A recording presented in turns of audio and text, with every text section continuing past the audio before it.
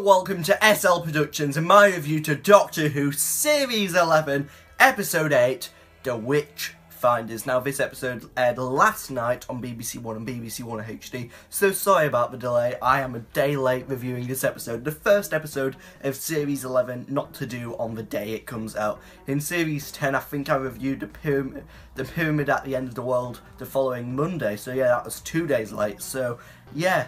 Not the worst delayed video. So yes, what did I like about this episode and what did I dislike? But before I discuss that, what my overall thoughts on the episode as a whole. So it got off to a good start, but then at around the 45-minute mark, it just went from here to here. I think this story just messed up. It was a 10 out of 10 here and probably a 2 out of 10 here. So yeah, the last 15 minutes of this story really let it down in my opinion, and that's what I am going to discuss now. Also, at the end of this video, I will be previewing the next video, It Takes You Away. Doesn't really sound like a Doctor Who episode, so yeah, I will be previewing that at the end of this video. So yes, what did I like about the plot of this episode? So yes, what is this episode about? If you're watching in the far future and have forgotten what this episode is about, or if you're like me and have already forgotten what the main plot of this episode was about. So yes, now, the person who forgot is going to remind you what this episode was about.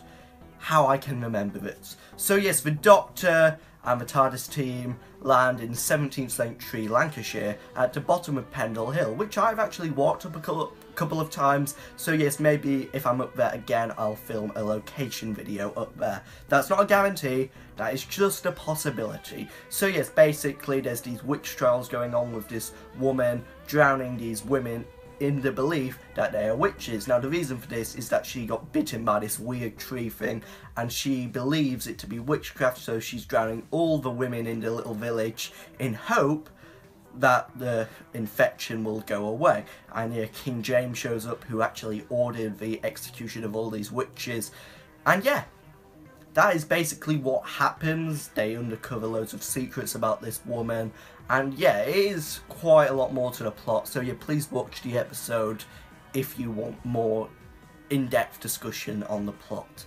So yes, what did I like about this episode? So yes, the first thing I liked about this episode was the setting. I absolutely loved the setting of this story. I thought it was really authentic and I really did like the feel to this story. It felt a lot like Doctor Who, this story. We actually had a proper villain in this story, who I didn't really like, but at least we had a villain in this story. So yeah, the setting was great, the authenticity of the setting was great with all the clothing and all the props and stuff like that. It was all really authentic, which I really did like about this episode. Also the music, I thought there was more variety of music in this episode than Kaplan, so yes, an improvement on the music, which I did like. I liked the music in this episode.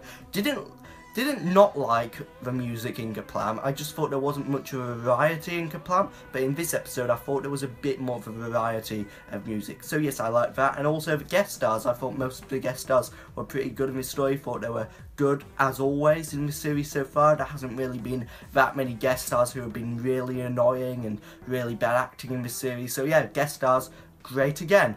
But what did I not like about this episode? So yeah, the first thing I didn't like about this episode was the conclusion. I think up until that scene when the Doctor almost got drowned as a witch, it was great. But then after that scene, it just fell flat on its face, I think, this story. I just thought it got really silly, and it just couldn't take it seriously with all the prosthetics of the Lady Savage fully possessed witch thing. I just couldn't take it seriously. And the tree, another negative with its face, I didn't know what all that was about, so yes, I did not like that as well. I thought that just looked fake, especially with the face. It just looked awful in my opinion, and I didn't like the CGI in this scene of the episode. CGI earlier on, it was okay, there wasn't actually that much CGI, but with the roots I thought they were quite good CGI. But yeah, after that, in the final scene, I thought the CGI wasn't very good, especially with the flames as well, which they killed the final witch with. I thought the flames didn't look quite real and looked like they'd been made on Movie Maker, but at least they did better than me. I wouldn't be able to do those flames, but it is Doctor Who. It is Doctor Who. They should be able to make realistic looking green flames. So yes, also the makeup of the final witch at the end, the Lady Savage witch, just didn't like that. The prosthetics, they just look fake in my opinion. They looked like they were from the classic series of Doctor Who. They just didn't look realistic in my opinion. It looked more like a mask than actual prosthetics. So yes, didn't like that about this episode. And yet again, the effects, didn't like those as well. Thought the effects were pretty bad in this episode as a whole. Wasn't much CGI in this episode, it was more just special effects. At least the CGI was better. I thought the Pendle Hill CGI was great. It wasn't actually filmed in Pendle Hill, unfortunately it was filmed in Cardiff and they just projected Pendle Hill onto the background. I'll still film a locations video though. I'll find a tree stump and just say it's the tree which she cut down. And also, why on earth would she be cutting down a tree by herself? She married into a rich family, why not get a servant to do it? Why not pay someone to do it? You know, not a lot of people actually chop down a tree anymore. They get a tree surgeon in to do it.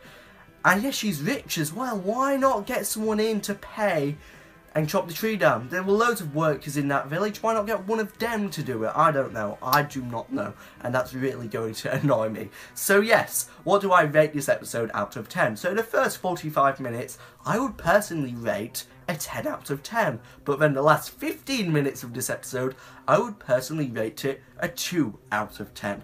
So the average is a 5 out of 10. I would rate this story a 5 out of 10, which unfortunately makes it my least favourite episode in the series so far, due to the last 10 minutes.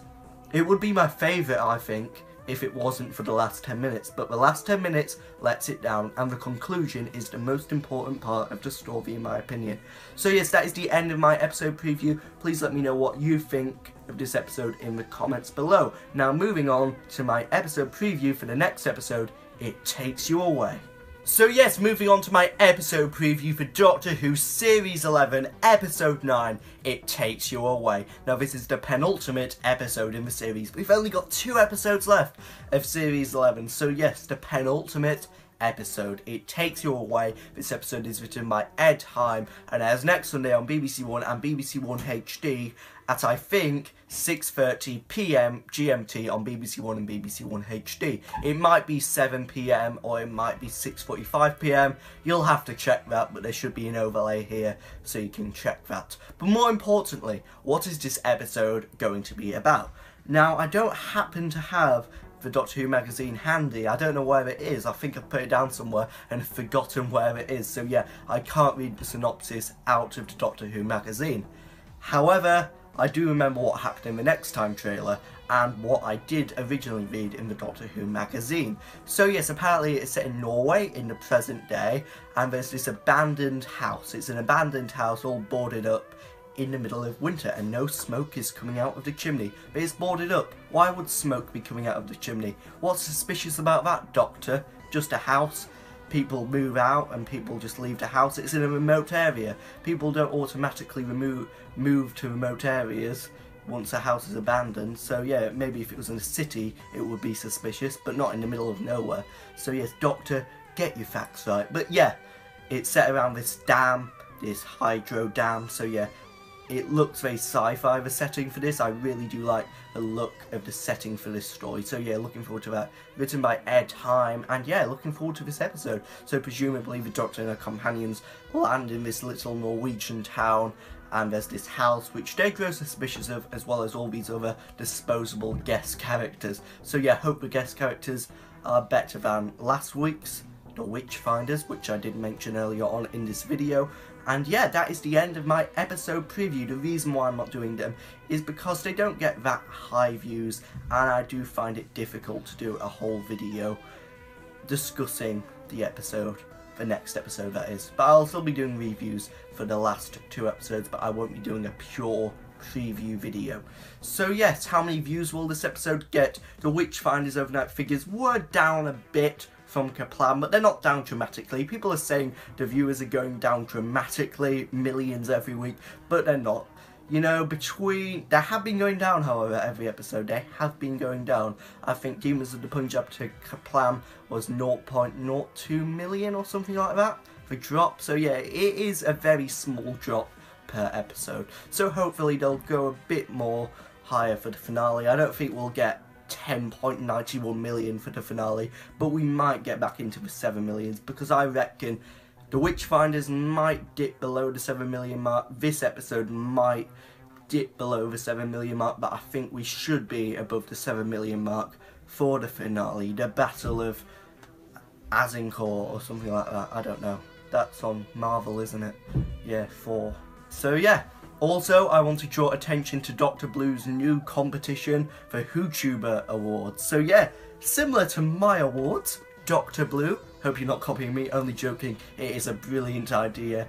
I was actually thinking of doing something similar, but you beat me to it, Dr. Blue. So yeah, hopefully it'll be good. Please vote if you already haven't. You know, can't vote for me. Can't vote for me. So yeah, until the next time, goodbye.